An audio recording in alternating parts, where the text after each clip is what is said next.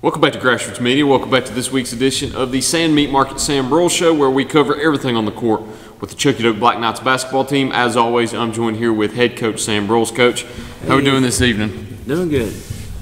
Ready for GP. Yeah, I'd say you are now. You've got them coming in here on Saturday night for the regional tournament. Good news is you're hosting this year. That's always a good thing. Oh, yeah. Very good. Good news. You know, trying to go down there to GP, they seem to shoot so much better. Not saying they won't when they come here, but it's nice to have it at home. And to get that home game, you had to beat West Green in the semifinals of the district tournament, too. I think we previewed that the last time we were here.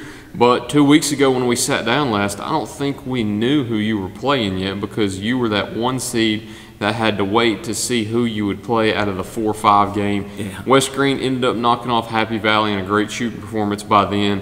And then they came into your game, had a great defensive plan that held Christian only 2 at halftime and held you to, I think, 21 total at halftime. But in the second half, your offense started gaining a rhythm. Christian started getting back to where he's used to, scored 17 in the second half, and you were able to come out with a double-digit win. How good did that win feel over West Green to put you in the district championship? Yeah, our third in a row. So it felt great. I mean, Christian got in foul trouble too. He had set out. He had 2 fouls in that first half.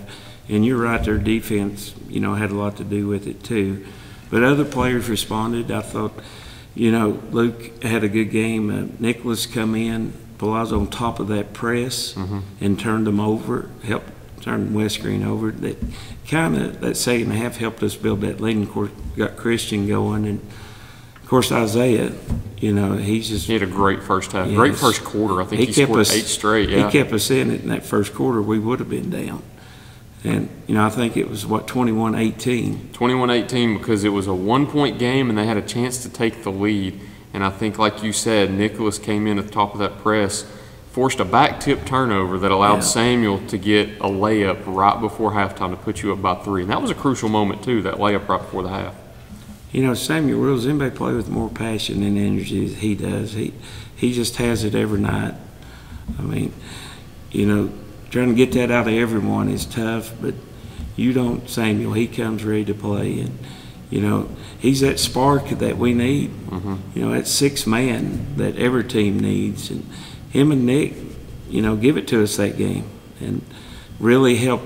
It opened it up. I think Luke hit a big 3 too that extended their defense, and then it was 1-on-1 with Christian at the post, and I thought he took over in the 4th quarter too. And, you know, our other guards played well that night too. Defensively, see, people forget we held Brock. Yeah. I don't even know if he had more than 2 that night. I mean, our defense was really tough on him. And 23, you know, we put Brock Rush on 23, the McCamey kid that's hit all the threes. And, you know, if he had double figures, it would surprise me, because I thought we really did a good job of getting him off that 3-point line. And don't get me wrong, they still hit some threes. They're shooting the ball really well, but I thought defensively, you know, and them bracing on Campbell and Samuel and Campbell, I thought was the difference in that game. It was a great defensive game against West Green on both sides, because they held you to that low margin the first, and you were able to break it out. And then it kind of flip-flopped where you were the team that was bringing a great defensive plan out there that was holding them to low numbers on offense. I think they only scored, off the top of my head, I can't remember, but I'm thinking maybe only 36 the whole game and maybe 18 in both halves. And when you hold a team to only 18 in both halves, odds are you're going to have a really good shot at winning the game, holding them to less than 40 points on offense in a boys basketball game. There was a time going into that 4th quarter where they'd only scored 8. I can't remember if it was 4 minutes to go or something like that. You know, the 3rd quarter, I'm not sure exactly what we held them to, but that was as good as we've played defensively. And, you know, it was a turning point in that game. And then you win that game, and that throws you into the championship game for the 3rd straight year. And for the 3rd straight year, it was against South Green. So I'm going to say it again, for the 3rd straight year, Greene County was destined to have a district championship between you or South Green. Ended up being South Green again this year. They ended up putting you on the losing side of that. But take me through that game. It was another wild and competitive game, like all of your games have seemed to be over the last 3 years. Just take me through that whole entire night in the district title game. You know, we jumped out. You know, I thought Isaiah had a great first half. You know, overall, you know, if we'd have made some easier shots, we had a lot of shots that we normally make that kind of roll out on us. I think at one time we were up 14. We could have been up 22-24 at that time. It's just part of it. Playing in a championship game, kids, they're emotionally, a lot of them spent, nervous, all that. But, overall first half, we couldn't play much better, to start with. One of the things that I thought of later was that you didn't have school on Tuesday either. Do you think that might have affected them any, or did it worry you coming into the game that there was no school and it's kind of hard to get players up, get them running, get their motor running, get them energized on a day where they don't have school? Well, the worst part about it, it's not that we just didn't have school on that Tuesday. We didn't have school on that Monday either, or the Friday before. And it was such a long layoff, and you don't know if that has anything to do with it. I mean, we still had our shoot-around. We got up, walked through our stuff from 11 to 12 that day. So you're not sure if that had anything to do with it. But the biggest thing, we'd been off for a week. Mm-hmm. And, that's rough, too, as far as not getting to play. But I thought we still come out, and I thought third quarter, we had a pretty good third quarter, until, 5 minutes to go in the fourth quarter. But at the same time, we got in foul trouble. Brayson picked up his fourth. Isaiah got his fourth. Luke ended up getting fourth. So with the loss to South Green too, you still get that home regional game that we talked about at the beginning, because you were able to beat West Green. All you had to do was get to that regional championship. Instead of getting the 4 seed in that opposite, you get the 3 seed now in Gatlinburg-Pittman. The good news is those seniors get one last game at home. That was one thing that I think every team wants, is to host that first round of the regional tournament or to get that sub-state game, because then you get to play at home and those seniors get to have those final opportunities to play at home, because senior night is never truly the end to their time on their home court, because you still have those opportunities. But when you get to the regional tournament like this and you get that last game, the opportunities are slim to where they only get a maximum of 2 more attempts to play at home. So how big is it for those seniors to get one last game here at home?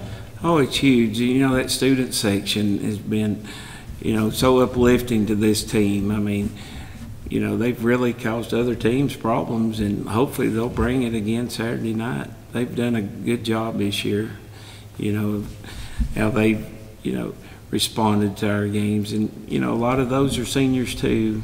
That's close to our 10 seniors. And, something about this group, they've won 3 championships and finished, 2 runner-ups.